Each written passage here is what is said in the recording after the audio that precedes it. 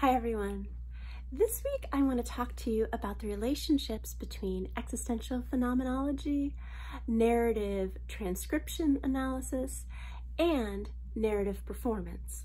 And this all rests in this idea of why do our narratives have to be audio recorded in order to do narrative performance analysis as opposed to just listening and taking notes. And here's the reason why.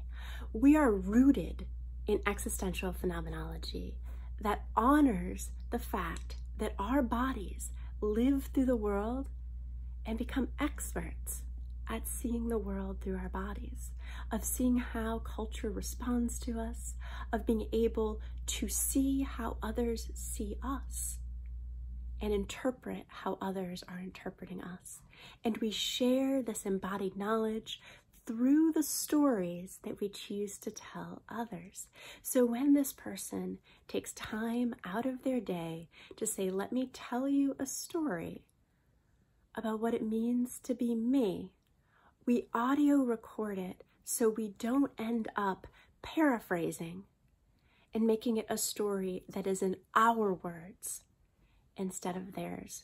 Honor them deeply through wanting to hear how their body, their vocal cords, their pauses, their speech patterns, their false starts as they start a sentence one way and decide to go another, the emotions they choose to infuse each line with are part of your interpretive analysis. And you take the time to go through and listen for those pauses. We don't take out the ums and the ahs. We don't take out the pauses, the moments where they changed what they were saying, because we want to honor the story so that the person who sees us performing it can see how it was told to us. Now, there are lots of situations where you would, with the idea of cleaning up the narrative, of making it flow better, if there is this idea of that's improper English, that you would fix it. There's plenty of situations where you would. But for narrative performance, we want to honor how the body tells the story as much as we honor that story told. So when you embody this script that you created from the audio recording of that interview you conducted, be attentive to those details. Now, as we talked about before, there is this idea of what does it mean to embody the story of another? And that can get complicated. And sometimes it can say, you know, I am not part of a marginalized group that this person is part of, and I'm worried this is going to look like I am stereotyping, or that I'm making fun, or I'm making a mockery in order to have people watch me instead of understand them.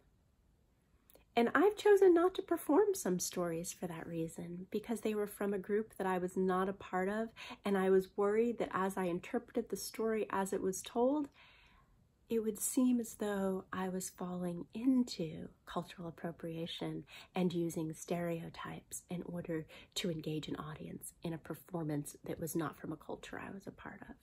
And I encourage you that if it feels uncomfortable, if it feels inappropriate,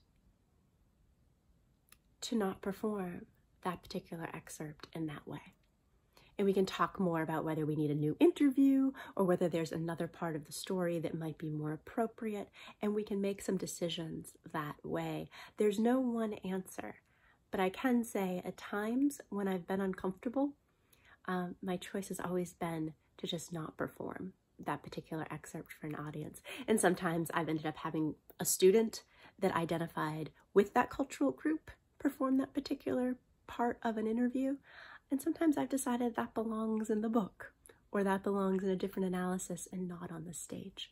So we want to navigate this with care, complexity, always thinking, how am I honoring this person through careful attention to the story they took time to tell me through their body in the way that they told it, in order to teach others about what it means to be human in pursuit of a better, more connected, empathetic, understanding world.